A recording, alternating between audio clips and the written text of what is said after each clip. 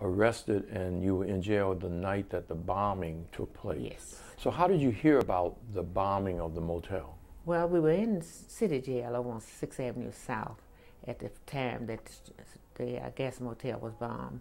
But they were trying to find Dr. King's room, which I'm sure was made obvious by whomever was giving them the information to know where to put that, place that bomb. Well, we felt the vibration in city jail on the south side. It was a big explosion. Everybody got upset because they say they bombed something. And we began to lift people up on our shoulder where they could, because the windows was high above us, and they could see the flames coming from there, but we didn't know what it was at the time. But they knew something had been bombed, and we saw flames from it. But it was a Gaston Motel, not the restaurant per se.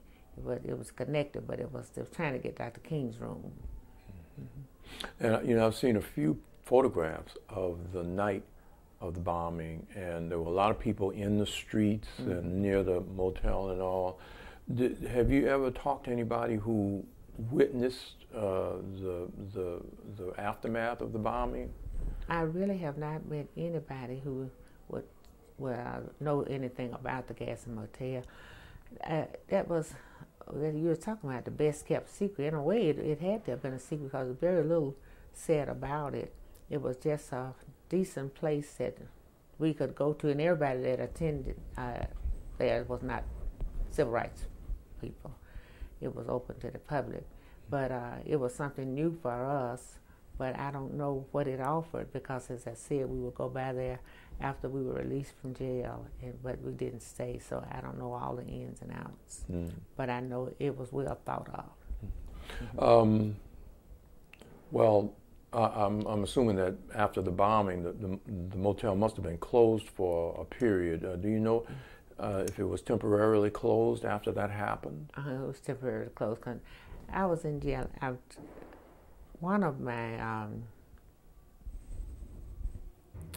was in jail on April 11th, the day that Dr. King was arrested, when he started a letter from Birmingham jail. But we were in jail at the same time. We were in different parts because they had him separate naturally from us. But I don't recall. I'm sorry, I'm taking up. I'm holding. You can cut that. Okay. I don't recall.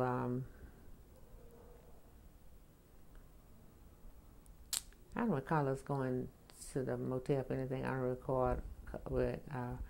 recall anything about the Gaston Motel as far as that's concerned, but I do know that the time period was when I was in jail. But I was in jail twice, and that's when they ran out of money, and they couldn't get us out, and we were sent back to jail because we couldn't pay the bail. And that's when Harry Belafonte and Samuel David Jr. all of them got together and gave a concert to get us out. But but that was about the size of it. And usually it was before day in the morning on purpose to let us out, because we were told that the Klansmen were outside waiting on us, so they let us out on 6th Avenue South. It was a dark area, and then there was an overpass, a tunnel that you had to go through to get up near New Pilgrim Baptist Church. So we were kind of in a dilemma. But Dr. King used to say, remember, Uncle Tom's and Aunt Jane's are still being born. And sure enough, whereas we had our people who would go and tell the whites what was going on with our movement, there were some whites who were sympathetic and would come and let blacks know what was going on.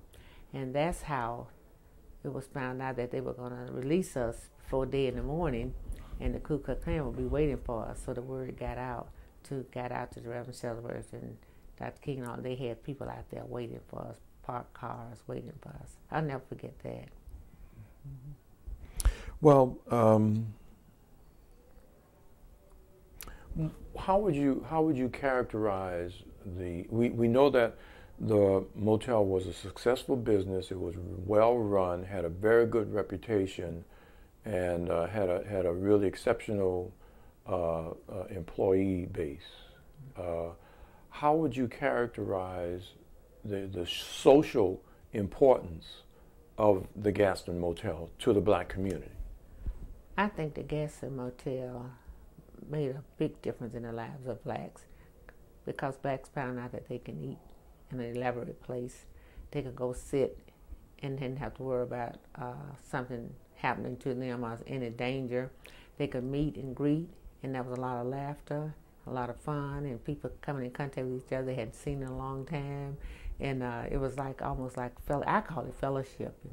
And that, a lot of that was done there because some people, I guess, who was used to coming back, maybe, and then the others would come in and see them, and they would go straight over to them, shake hands or hug or whatever before they even seated them, because they were just so glad to be in a place like that. It's a beautiful place. Well, you know, what we're going to do next week is we're going to bring a number of people together who are going to kind of brainstorm on what can happen with the Gaston property. If you had a wish to make, what would you want to see happen to the Gaston to bring it back to be a usable site?